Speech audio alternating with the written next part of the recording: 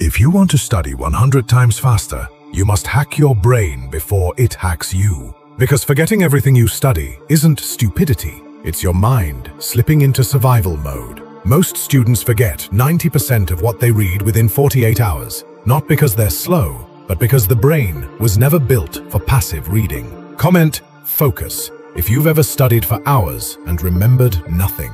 Here are the 3 steps that rewire your memory and force your brain into elite learning mode. Step 1. Reset your nervous system. Take 30 slow breaths through your nose. On the last one, hold for 15 seconds. Your mental noise shuts off. Your brain becomes absorbent. Step 2. Teach what you learn. Explain the concept out loud as if you're teaching a beginner. This forces the brain to reconstruct information instead of letting it float away. Teaching doubles retention instantly. Step 3. Space your recall. Review after 1 day, then 3 days, then 7 days. Each recall burns the memory deeper into long-term storage. Micro pauses amplify this. Stop for 15 seconds every 5 to 10 minutes to let the brain lock everything in. You don't need more hours, you need better wiring. Follow Hintra Mind, where your brain becomes a weapon, not a weakness.